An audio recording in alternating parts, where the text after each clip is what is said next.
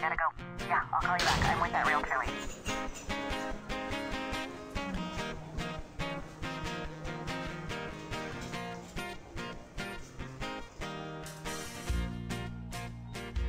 Welcome to the Realtor Lady. I'm Michele Replogle.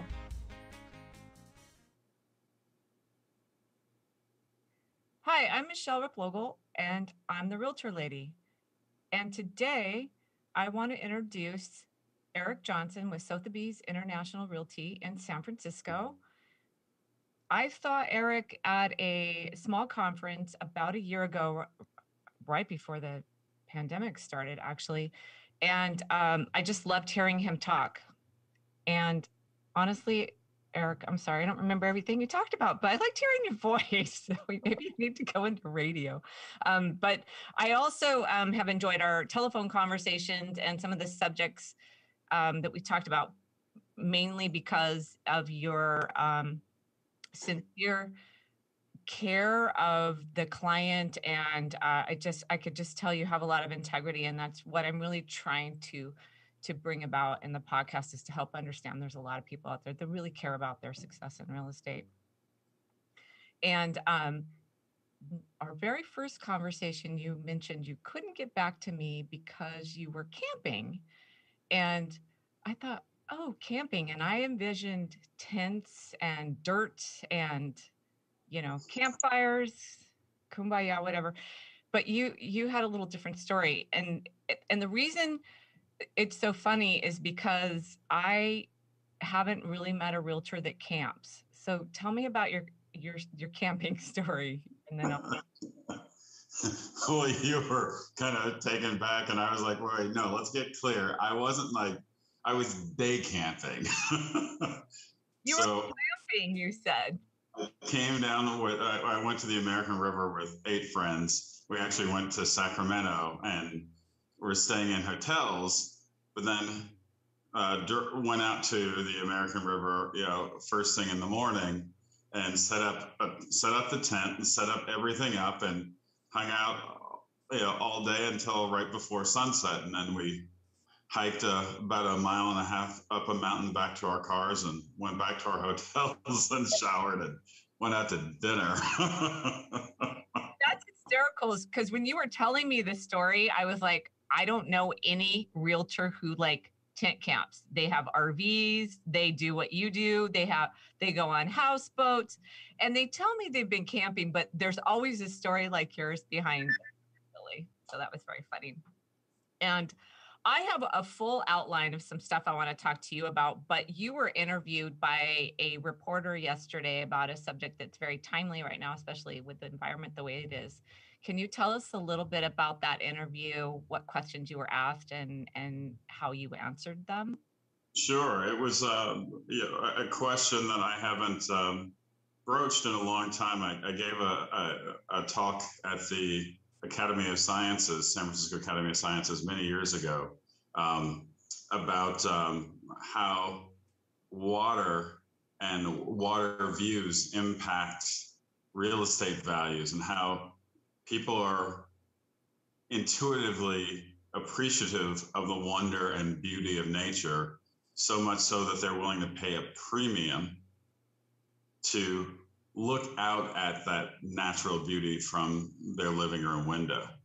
So, and I was talking about how when, the value of a condominium in a high rise, it's right on the water, that, looks right out to the bay or the ocean, can sell for 30 or 40% more than the identical floor plan, condo on the backside of the building that's looking at another building or a wall or an internal garden or courtyard.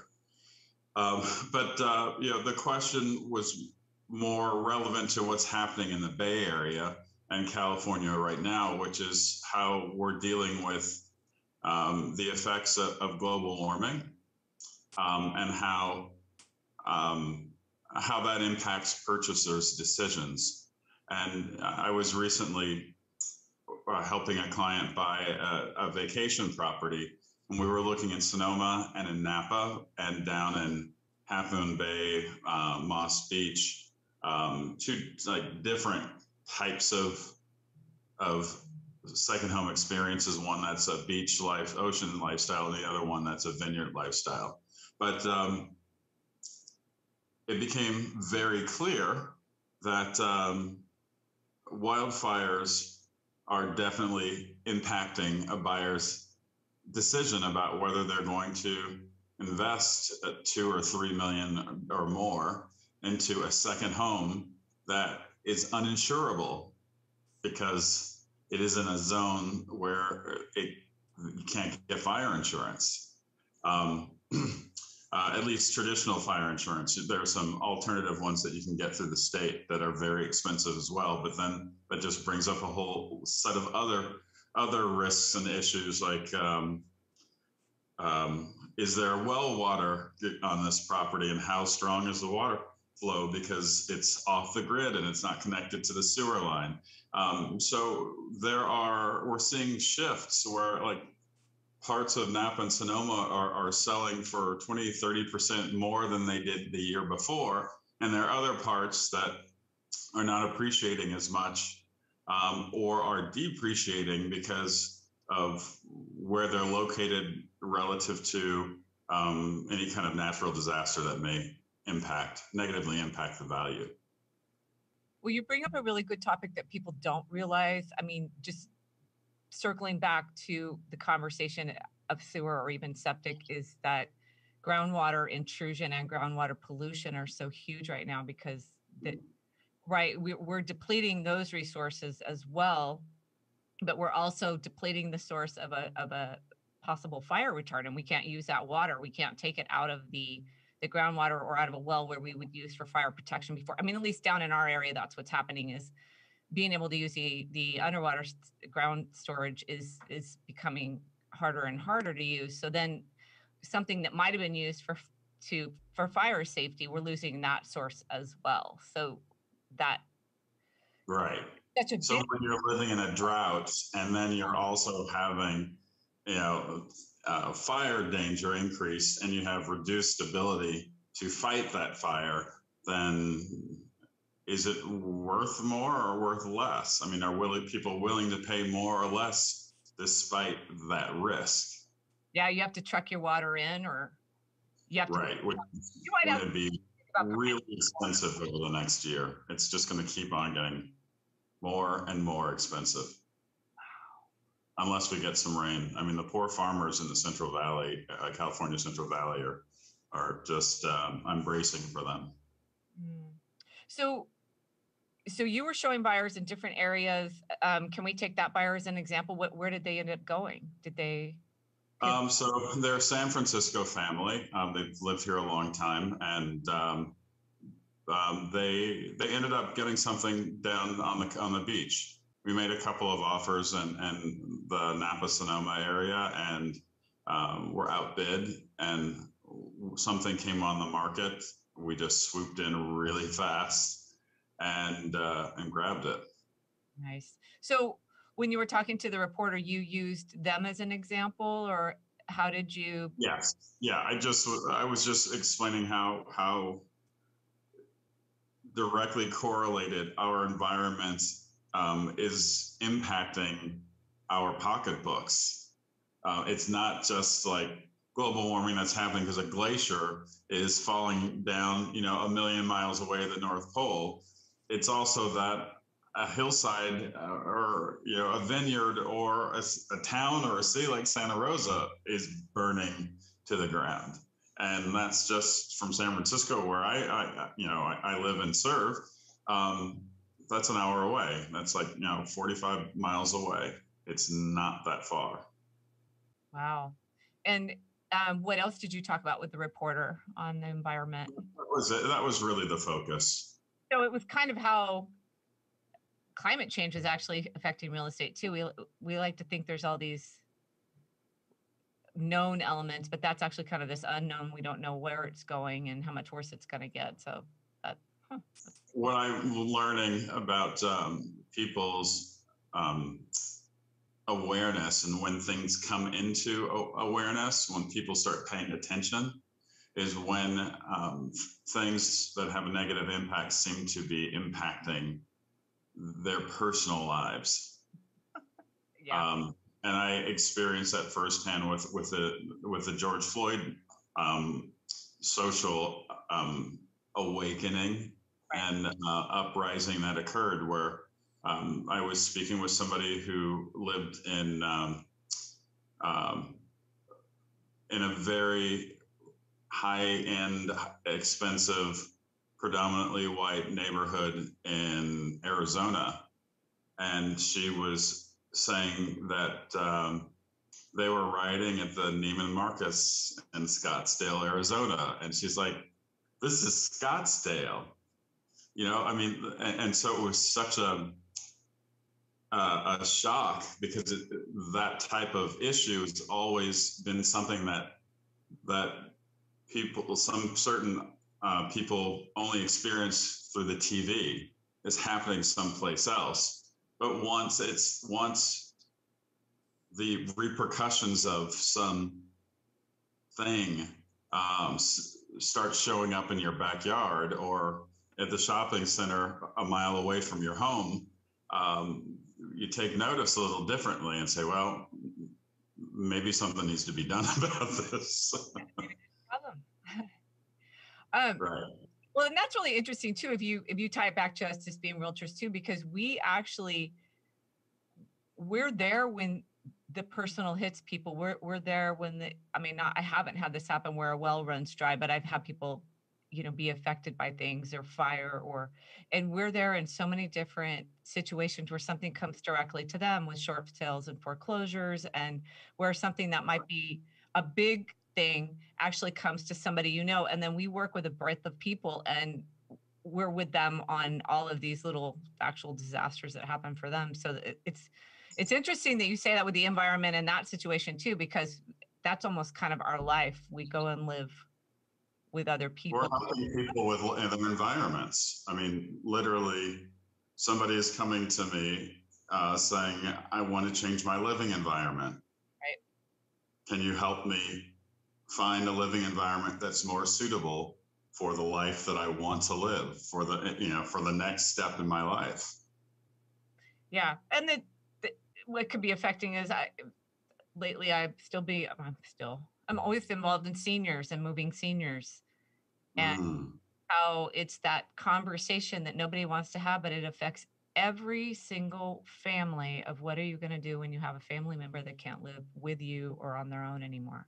I mean, it happens. And I get to do it a couple of times a year, where some people never get to experience it, or their parents may die, but we actually go through all this all the time. Well, I have some stuff I want to get to with buyers and sellers, but let's just go right into the Black Lives Matter, because you did some speaking engagements last year, and I'd love for you to tell us some of the things that you talked about and brought to the. Wow, that's a big question. That's a lot of answer I can give, but I'll tailor this to real estate more specifically. There was an opportunity. I was speaking at the California Association of Realtors convention. It was online instead of being face to face because of the pandemic. And I was just speaking to realtors about how we can make an impact on the lives of Black and brown and people in America by doing something as small as hiring a Black caterer to cater an event, or a Black photographer, or a Black assistant, or a Black painter, to paint a house. There are so many people that are involved in the preparation of a home so that it can be presented at its best. And we are at the helm of this sort of this road to getting the home sold. When we're the ones that decide which painter and which stager and which house cleaner and which gardener and which photographer and which videographer. We are responsible for the employing all of these people for these jobs. So instead of us looking at what we do as, oh, well, that's about a bigger thing in this world and I'm just one agent. Well, everything happens with one incremental step. Right. And if we can just all take one incremental step towards bringing people of color into our real estate economy, then we have done something. Right. And something is better than nothing. And the other thing that I often present is there's a winery called Brown Estate, and they are based in Napa, California, and they are the preeminent African American owned winery. And they are, from what everything that I've read, they are the only Black owned winery where they own the land, harvest their grapes, age their grapes, blend and bottle their grapes all on site. They're not farming the processing out to some place else. It's all done in house. And that's a phenomenal way to support a Black owned business. When we sell a home and we get a closing gift, all you have to do is go online and order a beautiful selection of wines. The wines are beautiful to taste. The bottles, the labels, the presentation is elegant. And it's a beautiful presentation that actually has a meaningful story behind it, as opposed to just going to Beverages and More and getting a bunch of wine and saying, here, happy closing. Right. So there are ways to support Black-owned businesses like me. Call me and say, hey, I need help selling this home. Will you help me sell this home? It's not charity. It is reaching out beyond one's social sphere to look for excellence outside of the realm of excellence that they know of. And I mean, it doesn't. I'm not saying go out there and just hire somebody because of their color. Right. Find qualified people that can deliver exactly what you're looking for, and hire those qualified people who happen to be Black or brown. And that's the whole difference. I'm not advocating that people lower their standards to their detriment so that they can help someone else out. I'm saying run your business, and there are a ton of people like myself who are Black and brown who deliver excellence all day long. You just have to look for them because we're so few and far between in different, like in my real estate world, in the luxury market in San Francisco. I'm sort of like a destination that has to be sought after because they're not 150 of us, and Black luxury realtors selling in San Francisco. So you've got to look for us if you're not aware of us already, because it's not because we're not present and visible, but relative to the general population, we're not our presence is not everywhere. Well, and I could say too that I think when people look, they don't realize. So kind of what you're saying in a way too is, hey, when you're looking, you don't have to look for, say, a Black or brown person, but you can look a little bit beyond kind of almost yourself. And for me, it might be a kind of a white screen, as it were, of just looking at what looks like me and hiring somebody who looks like me. But what I would also add to that is to talk with that realtor. It could be yourself.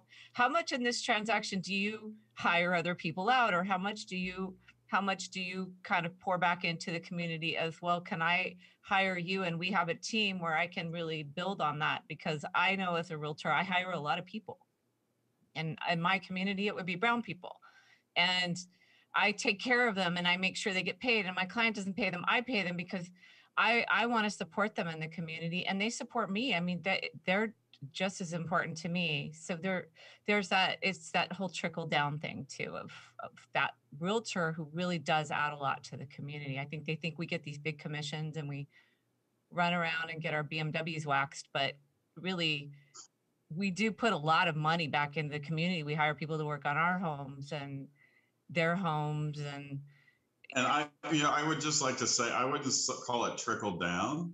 I would call it trickle out. oh, I like it. Yeah. There's a difference. There's this hierarchy when it's about down, and that's really not what this is about. Right. Spreading out kind of money. Yeah, for sure.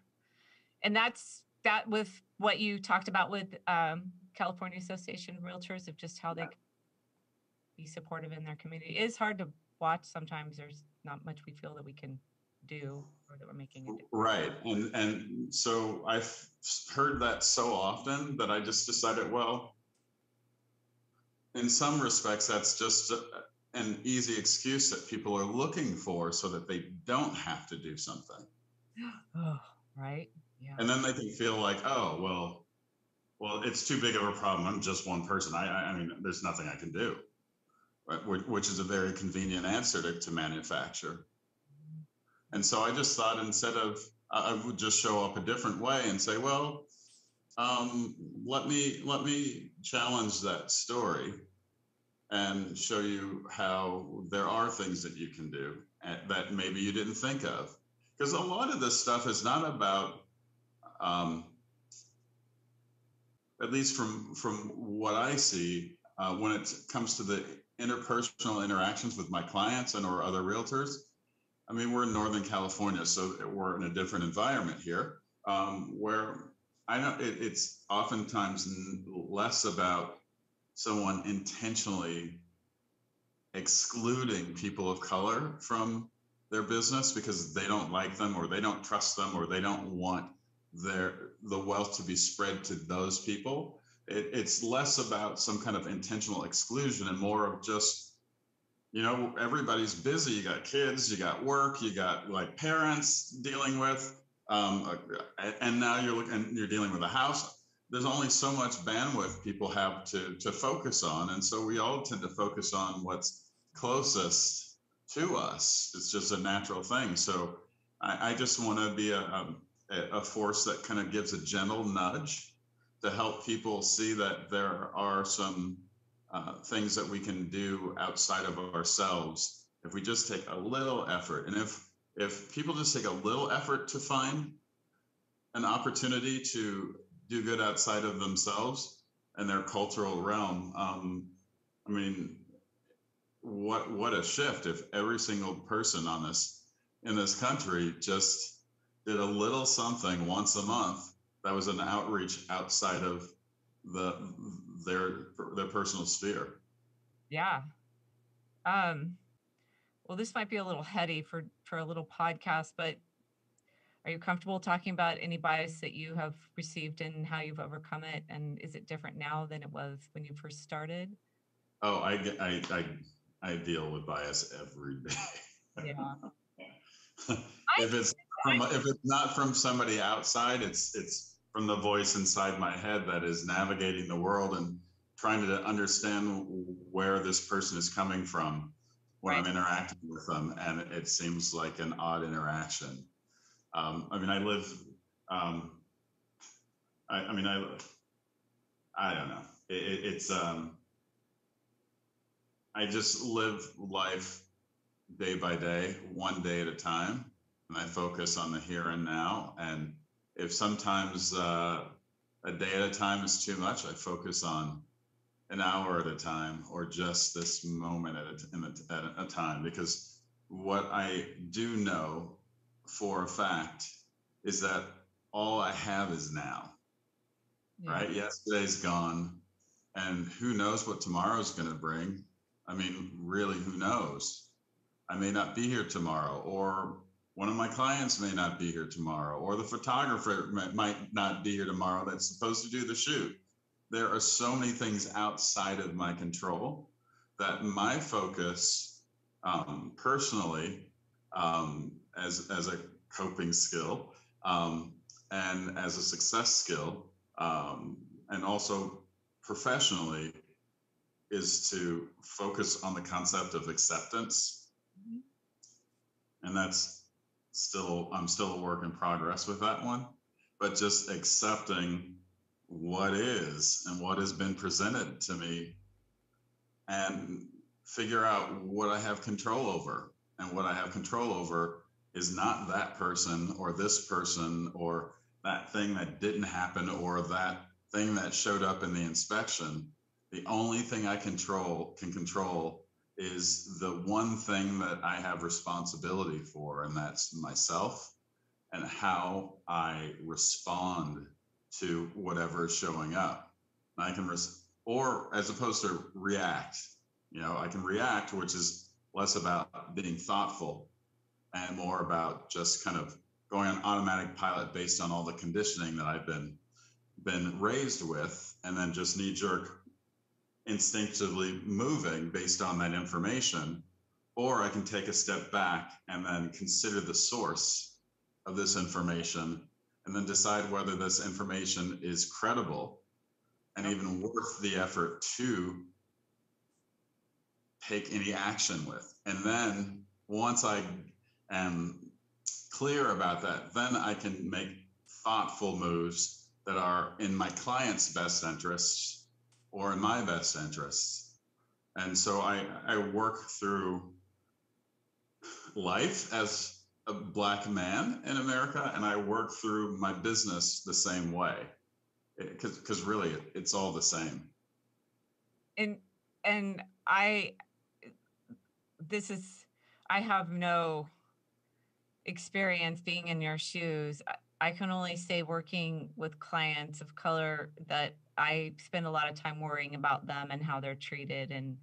And so from my side of it, I have had clients that I just wanted to make sure that nobody said anything to them, not on my watch anyway, like I felt very protective, and I wanted them to be treated just like anybody else, and they're a home seller or they're a home buyer. And part of the experience for me is, like you said, there's nothing you can do to control, but that doesn't stop me from just worrying and trying to control it.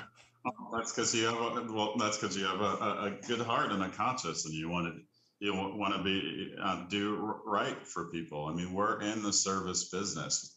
People come to us as realtors because they want our help, and they have a new vision for the kind of life that they want to live, and we are engaged to help them find an environment that will support the life that they want to live or need to live.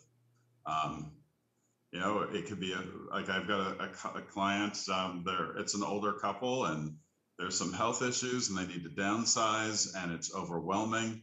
And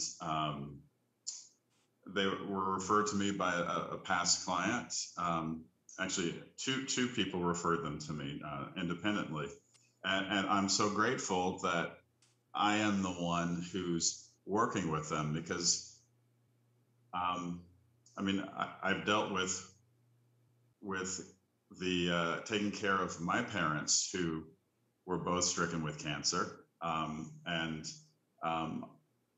I have empathy with timing. Some people can get overwhelmed in the process of buying a place, and you're thinking, well, geez, how come they haven't gotten back to me? They said they love this place, and I'm ready to go.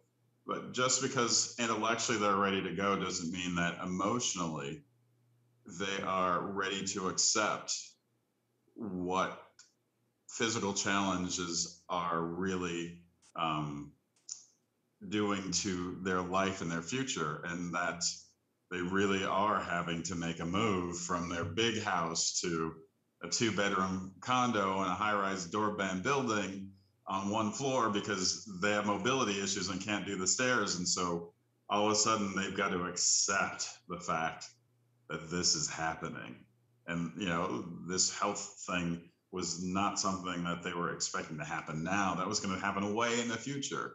So there are all these dynamics that we are dealing with as we help our clients wade their way through this, not only business transaction, but emotional transformation. it's weird too. Sometimes I work with people and, it's so intimate. You're kind of having like a baby together, and when they're getting this house or this new change, and you're just talking every day, 2, 3 times a day, emailing, texting, and then the sale's complete and whoop, there they go. And you Right. next, and it's like you move into the next house and help them, and it doesn't happen maybe just a couple times a year. I'm like, oh, I kind of miss them, because I'd spent so much time with them, and it's like, I miss you. And I mean, we really move on, but that's how much care and how much we're just really in it with them. And it's actually really comforting when they don't call, when someone answers my email. If I email them, just this morning I emailed, how are you? Is everything okay? How did the move go? And they say, great, thanks. And I was like, oh, I would have liked to know more, but I'm excited at that short email, right? Because they're good. Right. Right. I was watching this wildlife show where, there'll be, I don't know, a turtle or a jackrabbit or, a baby tiger that has a broken leg, and they fix the leg, and and then all of a sudden once their job is done, then the baby tiger or frog or whatever, or the bird, they just, and they go and they're gone. And the reward or the gratification is in the non-attachment. Yeah. It's a weird thing. It's like part of the grace and the beauty about what I'm doing is that my job is to help get them set up so they can then launch themselves into their life. So that's what we do day in and day out. And then if we do a great job, they always come back. They always show their gratitude by using us to sell the home that we help them buy. They always show the gratitude by referring us to their friends or their next door neighbors or a colleague or who's just somebody who's moving to town. So it's it's a real interesting business, and there's a lot of reward. I mean, like anything, not everything is 100% super fun, and not every interaction is just like, warm fuzzies everywhere. But, for the most part, it is. I've gotten to a point in my career where about 96% of all interactions are good. But, the first 10 years were really rough. I worked with a lot of people who didn't always have the best intentions. And I've been fired by people thinking I did something wrong, but I look back and I realized they wanted to do things that they knew I wouldn't do. They wanted to. Right. And that was a lesson that I learned early on. I was so like, I don't understand why this person doesn't want to work with me. Have so much to offer, and I am mastered my negotiation skills and presentation skills, and I know how to get them exactly where they said they want to go. But then I realized it's just like dating, and just because somebody out there in the world is looking to date someone doesn't mean that I'm the one, or just like because I'm going out there looking to date someone doesn't mean that the first person or the third person that's introduced to me is the one. So we're all looking for a fit. And, water seeks its own level, someone once told me. And that really resonated with me, because I found that there were some really difficult people to work with I was being interviewed, we're interviewing each other. Back then I was being interviewed. Now we're interviewing each other to see if it's a fit. And that's where a big shift is. But I found that some of the most difficult people, challenging people in these interviews were the ones that didn't sign me on to help them. And then I realized that some of these people don't want a competent agent. They don't want a competent professional to lead them where they want to go. Some of these people are micromanaging control freaks, and they actually, regardless of your qualifications, some people actually want someone who is less self-directed so that they can direct the realtor and like manage the whole thing themselves through the realtor, in which case they're not the right client for me, because I'm here to help people who want my brand of help. And if my brand of help and support is not in alignment with what they're looking for, then they may be threatened by the level of expertise that I may present to them, because then they may feel like, well, then that may be threatening to whatever their personal stuff is that makes them need to control everyone and everything in their lives so they can feel okay and safe. So they I can stopped taking it personally. They can blame us too when it goes wrong, but if we know what's going on and we're very in control, and not in control of them, but really in control of the transaction, and really making sure that they are taking responsibility for their decisions. Right. Like, well, I can't blame them when everything goes wrong.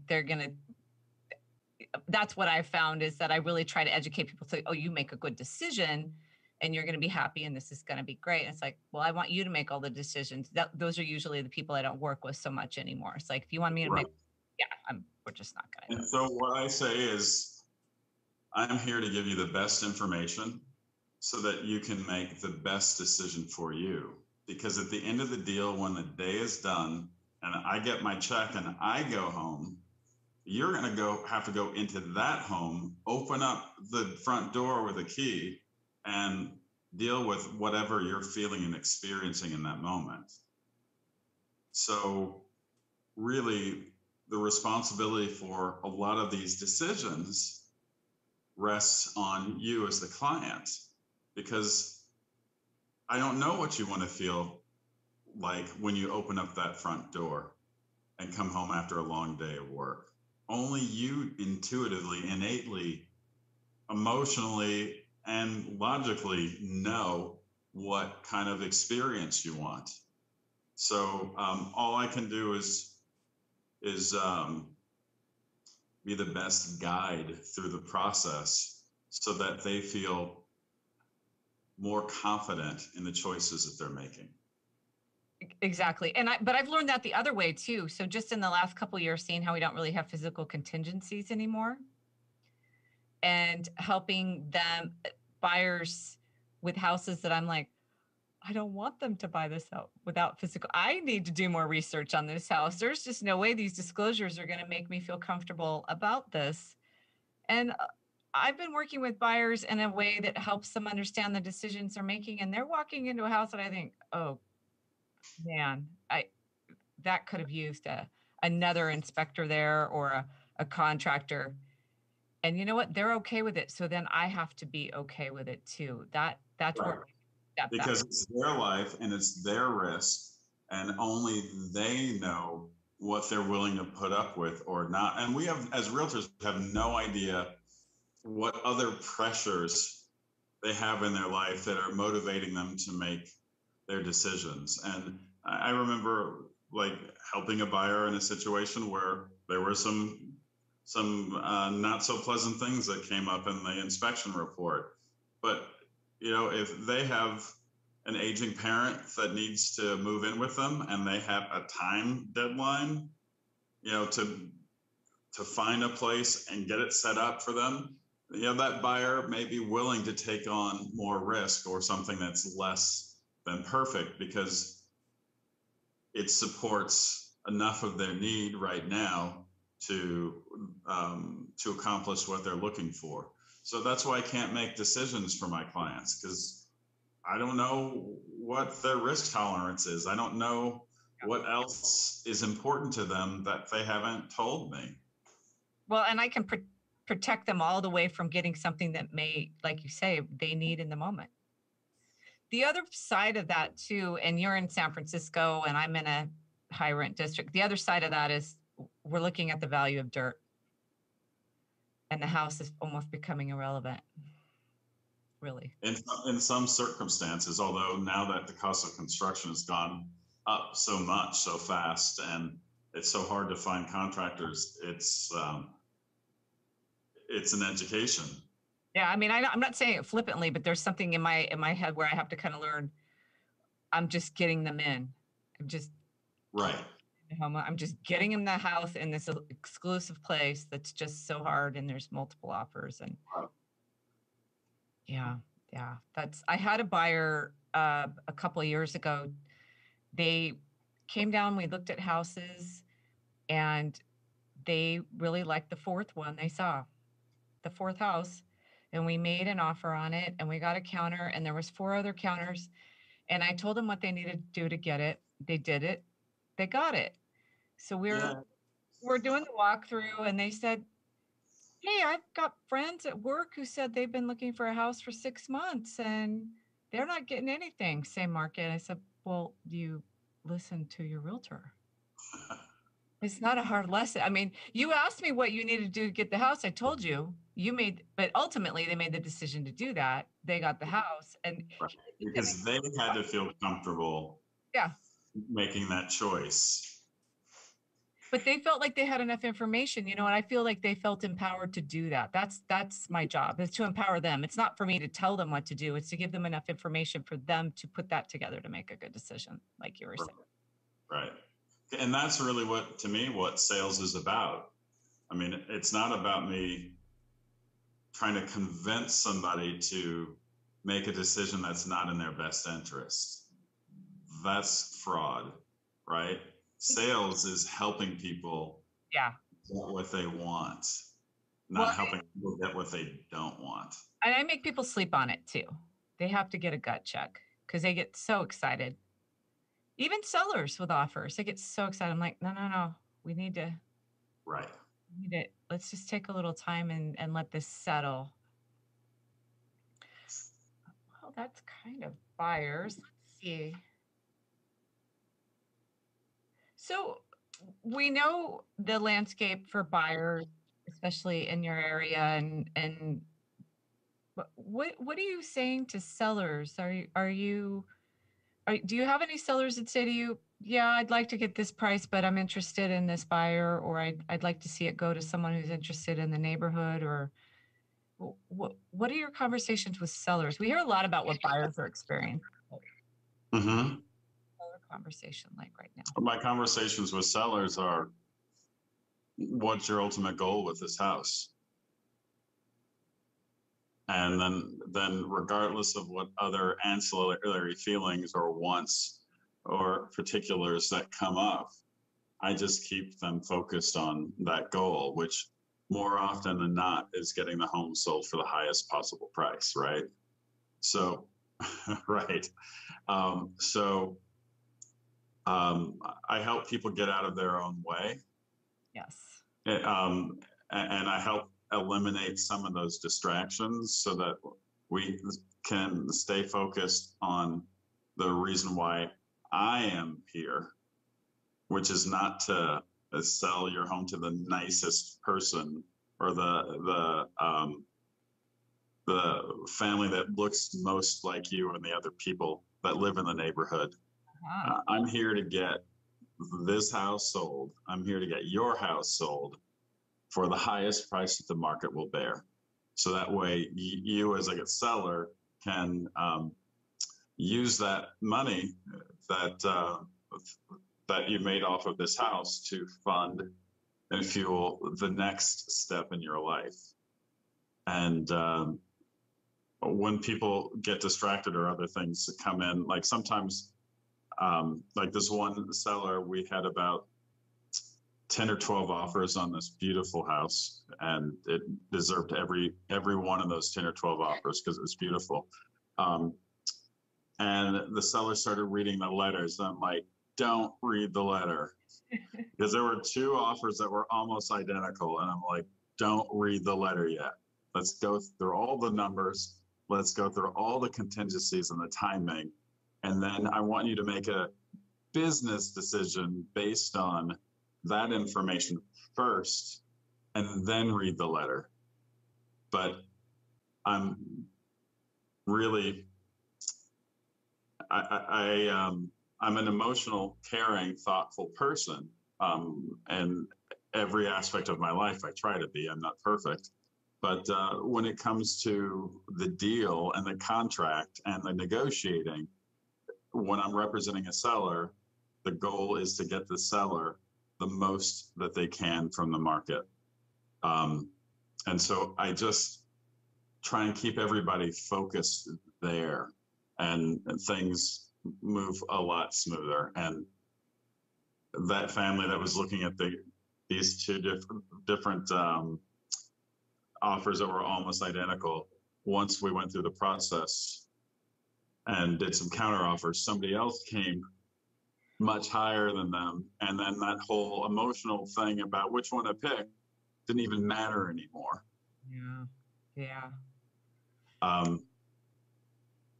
So I try to keep people focused on the goal, and I just keep trying to remind myself to show up for one reason only, and that is for the purpose of doing what I was brought on to do. Right. I've had some wins with buyers for sellers who got a little emotional, though, I have to say. We kind of, Oh yeah, me too. When I represent buyers, for sure. yeah, it's not something.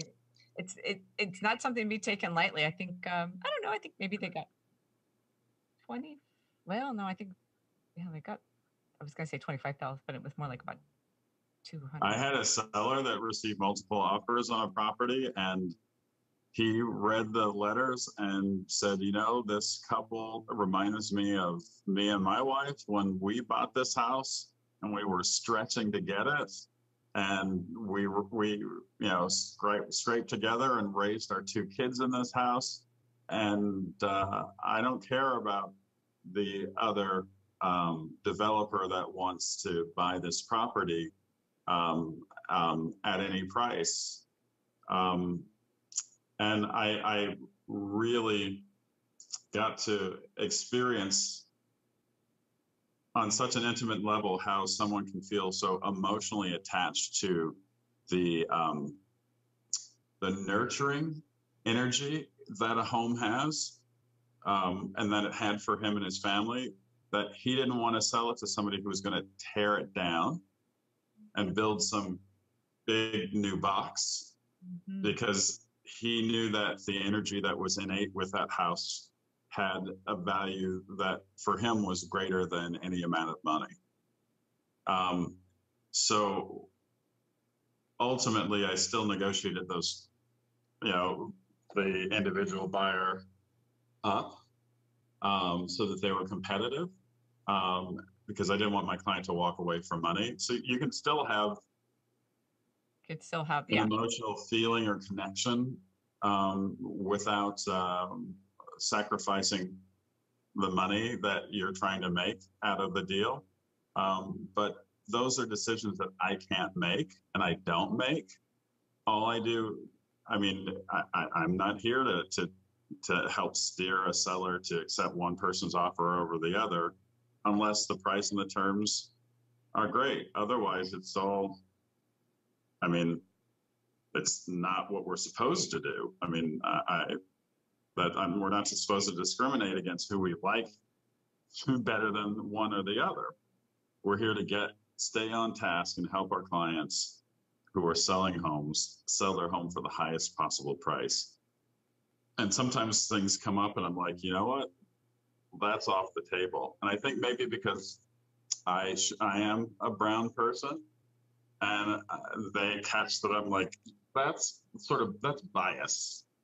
That when they hear it coming from me as we are going through the offers, they're like, oh, right. And then I keep them on track. And that's how I get my clients the most, get them really great prices. And you did mention something kind of made me think of like the soul of the house or the essence of the house. And there that is kind of the bummer about new builds is you don't get that kind of that good energy of people that have really enjoyed living there. I just sold a home that was rented forever, but these renters were happy there, and they that energy in that house was really good. And I know that my buyers wanted some of that energy that was there. But I've also noticed that some of the bad energy in houses where people stayed too long, and I'm guilty of that. I stayed in a house for way too long. It just wasn't where I was supposed to be. And Let go, walk away from the building. and then, and it's funny because then I talk sometimes to the agent who sold my house, and she's like, "Oh my God, my buyer loves it. It's like he's gonna die there." And it's just like, oh, I was so over that place. So that's interesting that I'm gonna do a podcast with a local spirit person about Oh, fantastic. I think that should be really interesting because there's also I know you feel it too. We don't even have time to get into that, but that whole the energy part of 100%.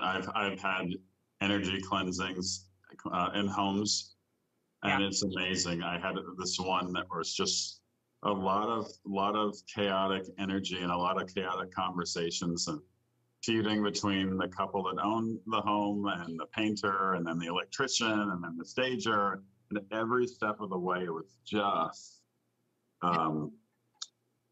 challenging. And finally, I had an energy person do a cleansing, and we got a bunch of offers on the house, and it sold really well. But it wasn't until it happened that there was a shift in everyone's communication, like people that I had no dealing with, because it wasn't my gardener, it wasn't my electrician, it was the clients. They were communicating directly with their own people, and all of a sudden everything seemed to magically just like the confusion cord got cut and everything went into harmony and fell into place. Yeah. I know we're in California, so it's all woo-woo California realtors, but I think there's a lot to it, a lot of attraction's real. I can tell you a funny story is I actually saged and smudged a house myself because I felt that the seller needed to move on. He passed away in the property, and I think actually I did the reverse and convinced him to stay. There was just these breezes that were coming through during the open houses and doors shutting. I was like, oh, I did it wrong. So get it. Don't do it. Well, that is all I have for questions for you. I really appreciate it on and. Well, thank you for asking me. I hope I said something that sounded smart. Something you can edit out and use. We covered just about everything except for rats, which seem to be everywhere, but we've covered just about everything. I really appreciate it. I'm so excited for clients and referring them to you. I think you have a lot of integrity and a good heart, and I think it's really important. And if people don't want that, that's great. They can hire the person that works for them. But this is who I partner with, just like you do. We partner with our clients. We bring our brand of expertise to our experience and the transaction, and the people that want to partner with someone competent,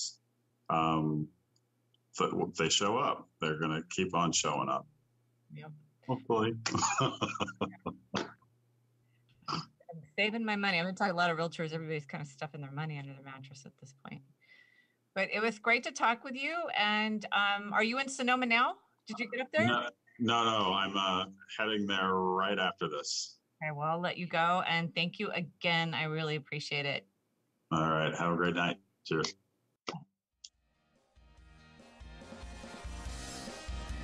Hey, thank you for listening. If you want to talk more, find me on livethesantacruzlife.com, on YouTube, on Twitter, on Facebook, on LinkedIn, or give me a call. My number's in the show notes.